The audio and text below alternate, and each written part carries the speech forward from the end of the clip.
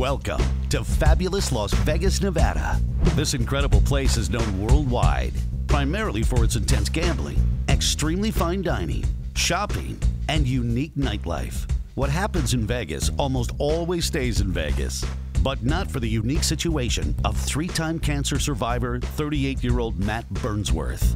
I've been working out since I was 14 years old. I mean, my dad was like a bodybuilder in the 70s. I grew up, training and eating and dieting, but I went to the doctors and I wasn't feeling right for about, 2 years. And they would run all these tests on me and they saw that well, you look in pretty good shape, your blood tests are coming back perfect. And one of the doctors actually wrote down on a piece of paper, eat more vegetables. So I thought, maybe I need a nutritionist. Maybe that's something new I could do. And I saw a UFC fighter who was getting ready for a championship fight, and he was training at the Philippi Sports Institute. And they did a big thing on how elite the training was, and they had a nutritionist there, and it was world class. So kind of looked into it and liked what I saw, and I decided to go there. Approximately 15 minutes south of the Las Vegas Strip, you'll notice the Philippi Sports Institute, which is operated by American world champion powerlifter and strongman Mark Philippi, accompanied by his wife Tracy Philippi. The Philippi Sports Institute is a fully equipped and modernized training facility with strongman equipment, tools, techniques, and support services in strength training, nutrition, rehabilitation, and sports therapy. We get a variety of athletes at PSI, Philippi Sports Institute. It goes by PSI, from ages 10 on up to professional. We have Jason Giambi in here, Nolan Arenado, who plays for the Colorado Rockies, Jermaine O'Neal, Al Harrington. We've had fighters, Stefan Bonner, Frank Mir, Bryce Harper. So we get a wide range of pro athletes, but we train athletes all the way down to 10 years old too, and anywhere in between. Yeah, Matt came in a long time ago and was very interested in getting stronger, had decent strength, and then I know Tracy put him on a nutritional program. We got him on our program, we treated him like an athlete. Like everybody else that comes in, we try and make it as athletic as possible, designed a program for him, and I know he was getting pretty strong. Always had a smile on his face, but he was also very serious when he was doing his workouts. So you really knew he had some goals that he wanted to meet, and he really got into it. But always that nice smile, and always made you feel very comfortable when you were around him. Like every couple of months, they try to see where you're at performance-wise. So they have you do like a max day where they see how much you can do. And the exercise that day, we were doing squats. And I believe I got up to well over 600 pounds on the bar. I felt fine. I actually got the lift. It took me 2 attempts. I got the lift, felt fine. I did it perfectly. But the next day, I woke up, I get in the shower, and I'm taking a shower, and I felt this lump by my groin. So I start searching on Google and online, and everything I'm reading, it sounded like I had an inguinal hernia. I go to the doctors. He looks at it. He doesn't even think about giving me a CT scan. I mean, it looked cut and dry, textbook. It's a inguinal hernia. Schedules the surgery. I have the surgery. They knock me out. I'm in and out of the hospital. I come back in 5 days from a checkup, and he just comes into the room, and he's like all quiet. And he said, hey, we didn't do the surgery on you. And I was like, hey man, it sure felt like you did the surgery on me. And he said, no, when we opened you up, I mean, it was, your whole insides were covered in tumors.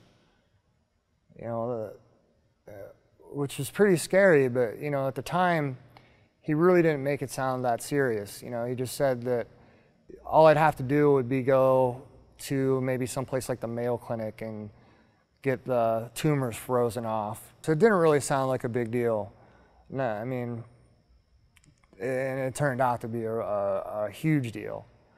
When Matt first came to me to go through our nutrition program, I remember, he came in with a pen and pencil, and he was very serious about what I had to say. And after working with him, because the program's about 6 weeks long, he followed that to the T. I mean, and if he had questions, if he needed help shopping, I mean, he'd be texting or calling me. So it was exciting when you have somebody like that that really wants to achieve the best by just, you know, following what you have set before them. And Matt gets an A+ on that. You know, because I had my colon removed, my gallbladder removed, all of these crazy allergies. I have all these different things to deal with that not like the typical person has to deal with.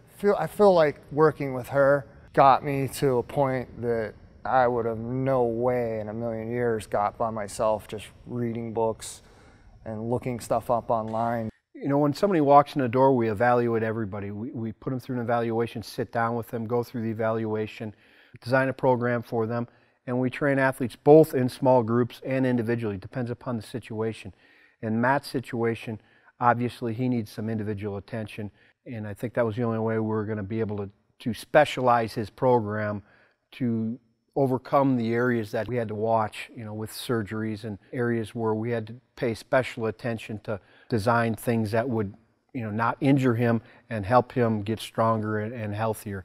So we put some time into individualizing his program, and I think that, you know, has helped him to some degree. Honestly, working out here, if you think about it, it saved my life. I mean, not only because, you know, there was the incident where they gave me the biggest dose of chemotherapy that could have killed me. I mean, just like mentally too, because when you are going through like a huge, like catastrophic thing, like that, it just helps to have like people behind you. You know, 6 years ago, I found out I had cancer for the first time, and it came back 2 times after that. The people here have been so supportive, but, you know, Doc here has, I don't think maybe there's like one day in the last 6 years that he hasn't texted me or called me or emailed me to, like, I'm not talking like a day out of the week, you know, in 6 years where he hasn't reached out to me to ask me how I'm doing. On a regular basis, when I deal with patients and other clientele for rehabilitory purposes, you deal with something not as serious. And most of the time, almost all the time, it's non-lethal, it's non-threatening. His case was profoundly the exact opposite. It was potentially terminal, and then to have him come out of it once, thinking you're in the clear, all right, let's get going after that. And then it reoccurs. Okay, let's see what we can do. Follow up. What can I find out? What status are you in? What do I need to know? What do I need to adapt to? That's probably where it originated. I didn't want to negate any possibility that I can somewhat dictate in order to get an advancement of how to help him recover. But saying that, he's that type of guy that you don't want to let down. You know, I had these extensive, massive surgeries. I've had ribs removed. I had my stomach literally cut open from, you know, the complete top of my stomach to the bottom of it. You know, had my ab muscles completely opened up. I even had a colostomy bag. Like I had chest tubes in.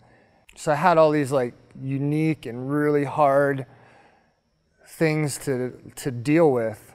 Doc was able to figure out a program where not only was I rehabilitating these injuries and getting back to a normal life, but at the same time I was getting stronger, gaining muscle, you know, looking better, feeling better, you know, at the same time as rehabilitating an injury. And I think that's a really unique thing. I'm grateful to Matt for walking in the door, and I'm just happy that I had a small part, hopefully, in helping him out.